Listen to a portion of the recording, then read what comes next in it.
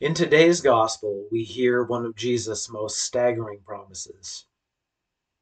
Truly, I tell you, if two of you agree on earth about anything you ask, it will be done for you by my Father in heaven. For where two or three are gathered in my name, I am there among them. This is such a beautiful promise, and yet one that is so rarely fulfilled. And it's not rarely fulfilled because the giver, Jesus, is being stingy.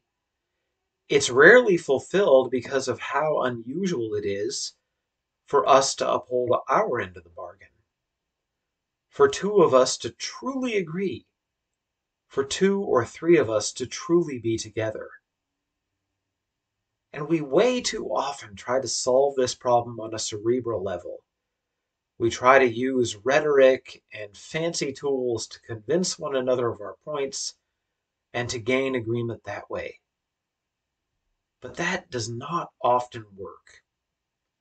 What does, however, work is when we come together to do things, to do God's will, to serve in God's name.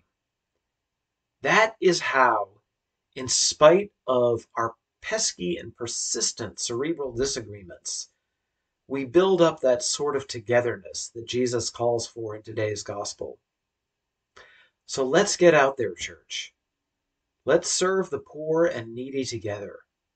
Let's advocate for a more just, a more merciful, a more prosperous world together. Let's pray together. Let's build together. We don't have to agree cerebrally on everything to do that. We just have to have enough faith that when we go shoulder to shoulder with one another, even carrying those tensions and disagreements we can't seem to shake, that's when two or three are gathered together in Jesus' name, and he will be in the midst of us.